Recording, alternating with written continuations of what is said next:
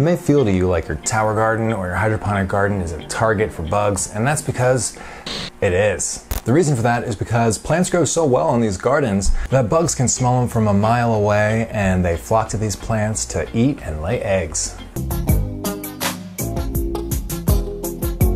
Hey, one easy solution to this problem is just stop being so good at growing stuff, guys. You stop caring about your plants and maybe the bugs will too. No, seriously, this video is actually meant to take you in the complete opposite direction and have you growing even better harvests. In fact, check out all the free guides I have at humblegrowthhydroponics.com. They're listed up in the description box below. I have a bunch of tower garden stuff that I have no doubt could help you and save you time and money. We love our tower gardens because they grow our produce so well, and the bugs do too. To explain why and how we can deter them, let's get into some sciencey stuff here. All plants create terpenes.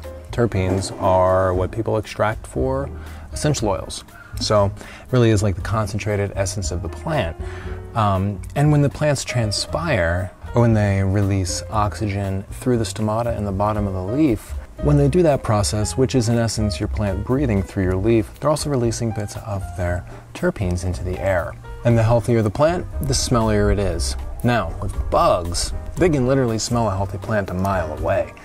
These guys are really just trying to take care of their family and look for a healthy place to munch out and lay their eggs so their kids have a good start at life. I mean, it's pretty cute when you think about it. Aww.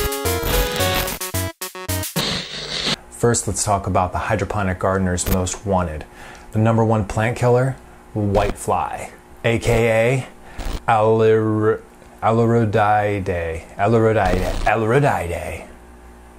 Okay, so the whitefly, that's what I see the most when I'm browsing through comments and forums on hydroponic gardens and tower gardens.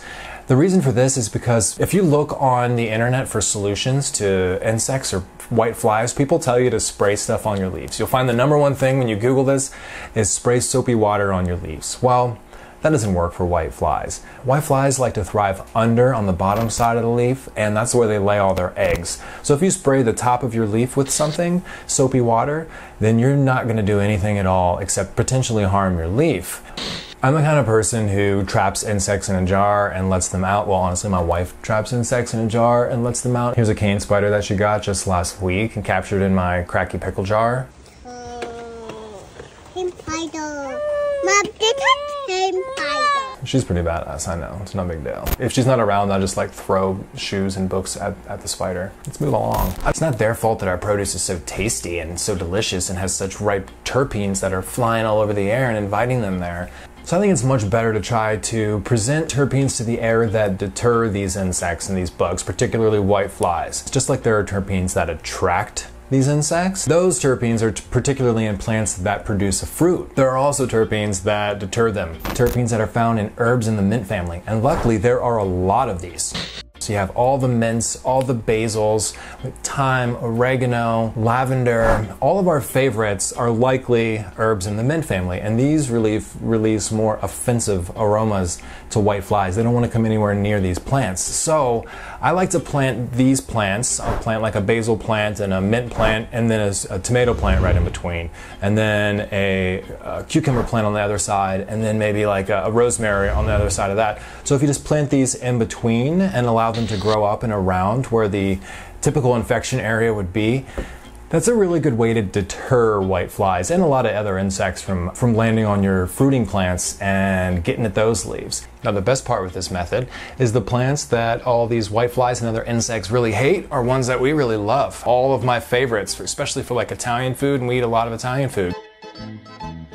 Growing these plants is certainly not something you wouldn't want to do in your garden anyway. It's kind of a win-win / the bug doesn't win at all. No, but okay, so it's a win for you. It's a win-win because we get to eat the food that we like and we get to keep the bugs out, but the bugs do not win at all. There's no real win for the bugs. I don't know if I used that phrase right. All right, so that's the first option and a great way that we can get these terpenes in the air, but another way that we can get these terpenes in the air and deter the insects, let me get into some more sciencey stuff.